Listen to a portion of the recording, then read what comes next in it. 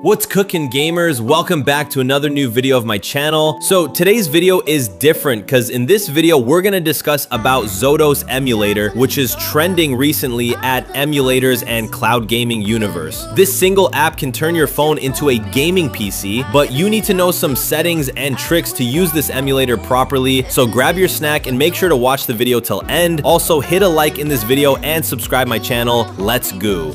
I know what you up to.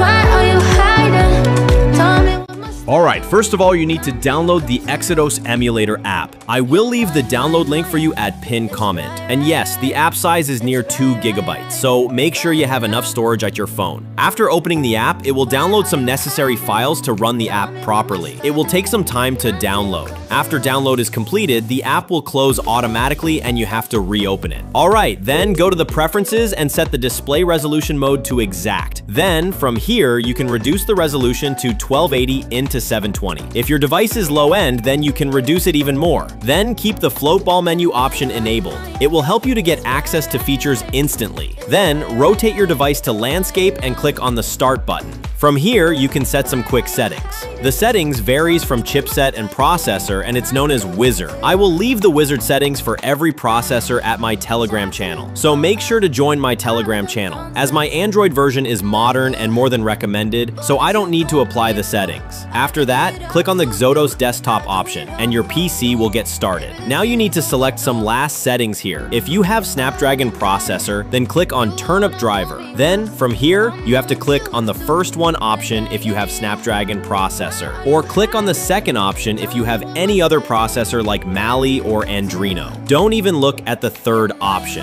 After choosing it, our PC has successfully started here, and it will run fully offline anytime, anywhere at your phone. You can use this PC for commercial official work and for gaming. You can easily bring on screen gamepad from the float ball menu, and we can easily get access to our mobile files to this PC and use them. So hope you liked today's video. Make sure to subscribe my channel for more interesting videos on emulators and cloud gaming. So I will meet you in the next video. Till then, take care and bye. You're mine.